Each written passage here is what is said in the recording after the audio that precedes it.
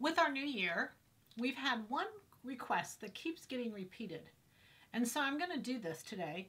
It's on the French Dart. It's not that it's difficult, it's just different. And so I think there's just a learning curve that's not there. We've done a French Dart we've done a French Dart video, and so you get the basics, but just the request was simply that they couldn't see close up. So today, close up. We're going to move the camera in. We're going to do it right on the pattern so that you can see all the work that I'm doing. Let's begin.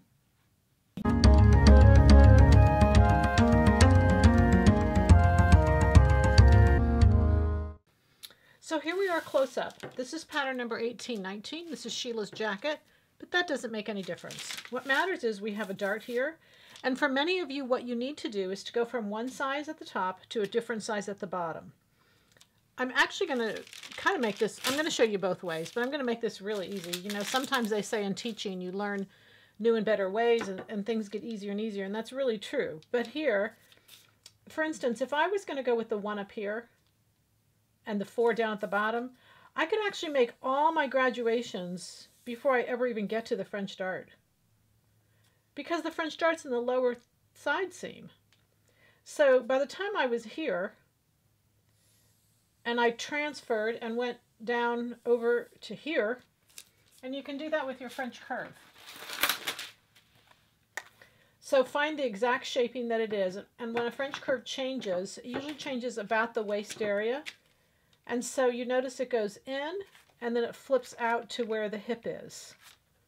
So those are, you know, but again, you can just take it from here, going to 2, going to 3, going to 4, and all your changes are actually made before you even get into the French Dart, and then just follow the lines for where this French Dart starts. So the 4 would go up here, and then when you came down, you'd still be on the 4.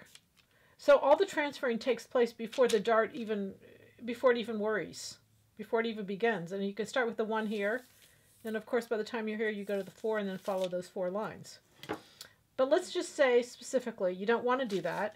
And let's just say you want to use the 1 dart, but you want to use it at the line.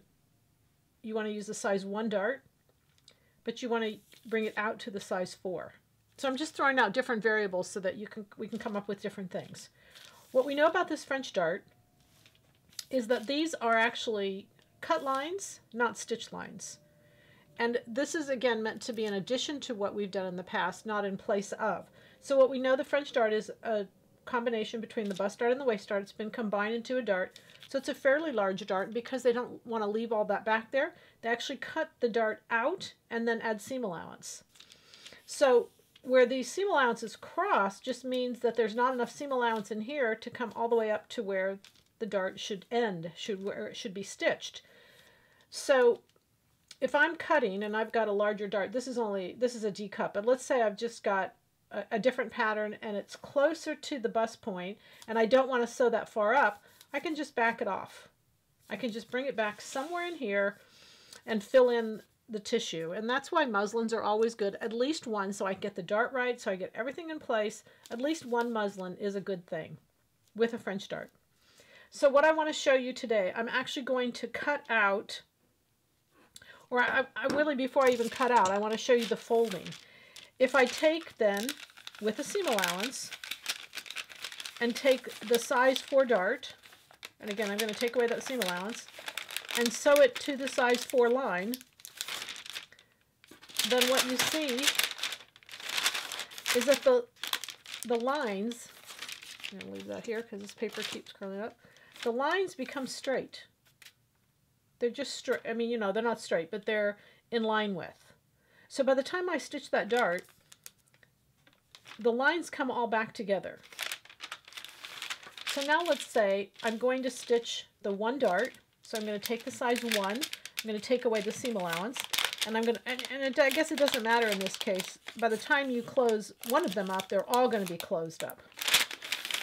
So I'm using the size 1 dart in this case.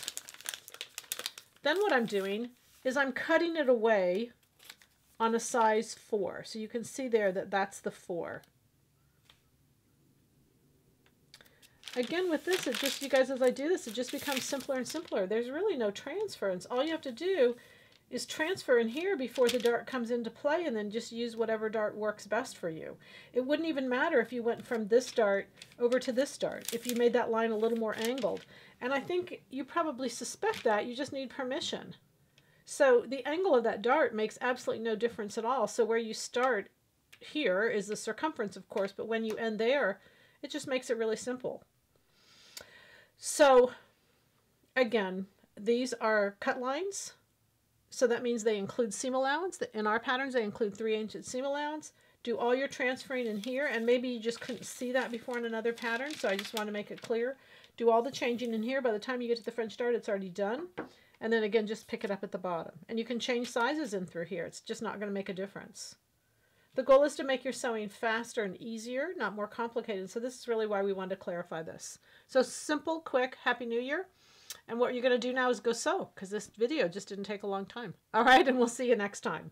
Happy sewing from Silhouette Patterns.